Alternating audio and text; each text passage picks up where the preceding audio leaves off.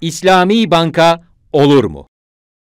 Bugün yeryüzünde iki tür bankacılık sistemi var. Biri faizli bankacılık sistemi, bir diğeri faizsiz bankacılık sistemi. Bu faizsiz bankacılık sistemine İslami bankacılık, katılım bankacılığı, ortaklık esasına dayalı bankacılık şeklinde farklı isimler veriliyor.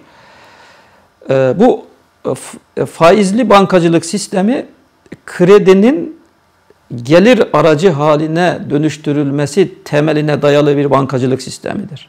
Yani bankalar birikimcilerden sermayelerini faiz vaat ederek borç olarak toplarlar ve yine aynı şekilde faiz şartı koşarak borç olarak verirler ve aradaki farktan da kendileri istifade ederler.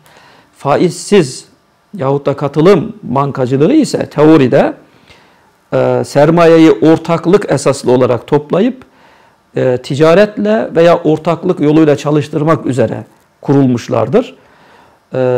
Dolayısıyla İslami anlamda, İslam'a uygun bir bankacılık sistemi çok rahatlıkla kurulabilir, işleyebilir.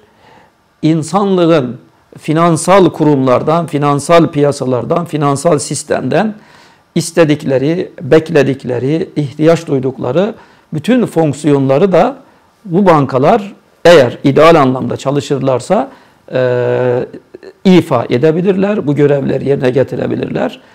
Fakat Türkiye'de ve dünyadaki mevcut İslami diye adlandırılan bankacılık sistemi henüz ideal fonksiyonlarını ifa edici bir aşamaya ulaşabilmiş değil.